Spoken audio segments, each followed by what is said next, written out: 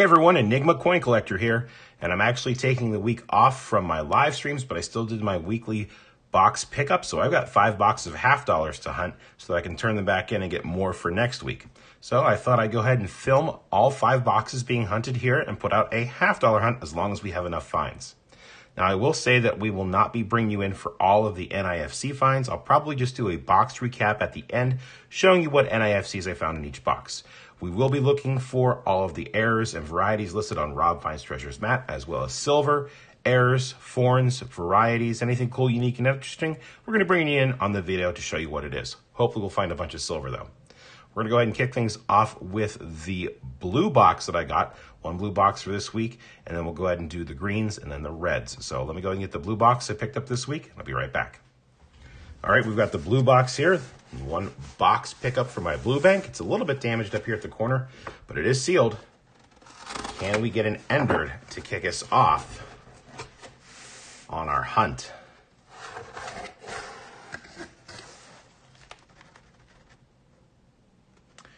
Doesn't look like I have any enders, but you know what they say. You got to open all the rolls and look through all the coins to see what you got on the inside. So we're going to go ahead and do that. I'll bring you back in with the first find, or I'll see you at the end for the recap. Well, that was fast for you, but took a while to go through that complete and actual skunk box. Not even an NIFC in there, so not a great start to the video. I also did get a phone call from my red bank. They didn't get my halves in this week, so this is only going to be a 3-box hunt if it even makes to see the light of YouTube, because all I've got left is the 2 green bank boxes, and hopefully there's something in there.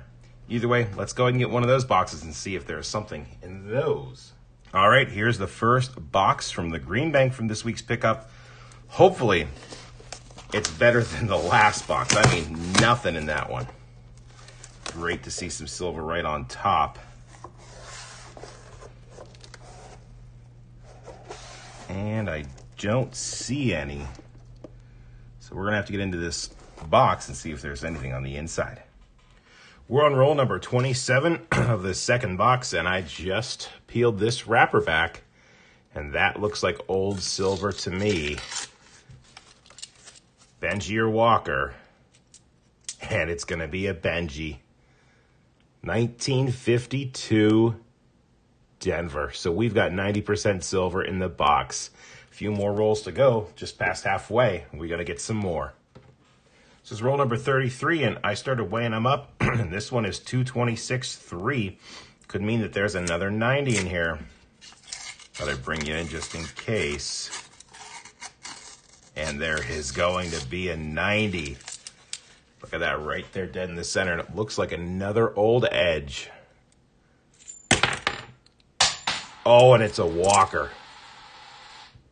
1942 Philly Walker in the box. All right. Roll number 43 is weighing at 226. Could be something. Could also just be a slightly heavier roll, but man, we found that Walker. Still can't believe it. And yep, not going to be anything silvery in this one. So 226 does not guarantee you silver, but just thought I'd show you that anyway. Roll number 45 is at 226.6. Really hoping for 90, maybe something else. Maybe a 40 or 2 90s in this one. 1 for sure. Just the 1. Look at that edge. Judging by it, we're going to have a Kennedy here.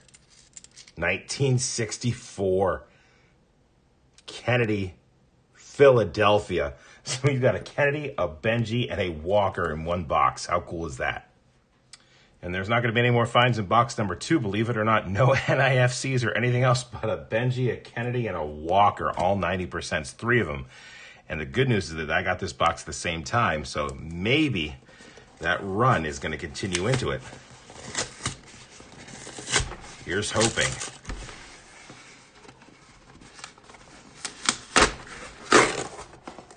Maybe see an ender. Oh, we've got a silver ender for sure. Right here, I believe. Although it might just be tarnished now that I'm looking at it. This box also looks a little bit different. Looks like we do have some NIFCs in here. So, yeah, no maybe not an apparent silver ender, but I'll start cracking rolls, and if we find anything silvery, we'll bring you in. We're almost finished with box number 3, and we're on roll number 38, and we've got 8 NIFCs that I've gotten so far. Haven't been bringing in for those because they're just NIFCs. I'll go over them at the end. But I just opened roll number 39, and looks like we've got a 40%er in here. So let's go ahead and see what we got. Could be a 90. Not sure. Oh! That's a 1970. 40%er, but this is a NIFC silver. These weren't intended for circulation. Oh man, seeing a 1970? Are you nuts? Super low mintage. Yeah, these were only available in the mint sets, I believe. Wow. What a box. Nothing, just NIFCs and a 1970D. You don't see that every day. Well, there was nothing else in that box except for that awesome 1970. So I have the score sheet here. You can see box 1 was a dud, and box 2 and 3 were the ones that were the ones filled with the goodies. And 3 90%ers in box 2, a Benji, a Walker, and a Kennedy. And then in box number 3, we had that 1970D. No more NIFCs, but man, what a hunt. So let's go over the finds. In box number 2, we had that 1952 Denver Benji. Awesome to see that pop out. Followed by a 1942 Walker. Man, finding Walkers in your boxes is just a thrill. And then we finished that box up with another 90%, this time being a 1964 Philadelphia Kennedy.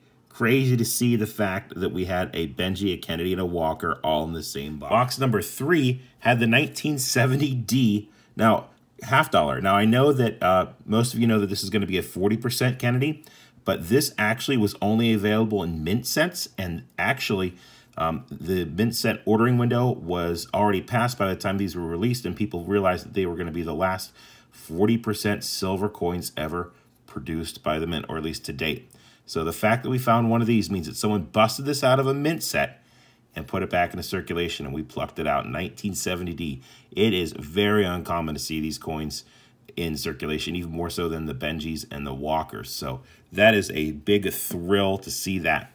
And then, of course, we had the 8 NIFCs. We had an 03P, an 04P, 2006 2Ps, an 07D, 11D, a 14P, and an 18P. So nothing's too fantastic about those NIFCs, but all in all, that was a really awesome hunt, a wide variety of finds across the board, and you can't get mad at the results. What an awesome hunt. I can't wait to get more boxes. Hopefully the ones for the live streams are just as good as these. Remember, if you like this video and you want to see more like it, I'd appreciate you clicking the subscribe button. If you got something to say, leave it in the comments below. I'd appreciate a thumbs up. And remember, it's always a mystery until you crack open those rolls and you find out what you got on the inside. Thanks for taking the time to watch, everyone. Catch you on the next one.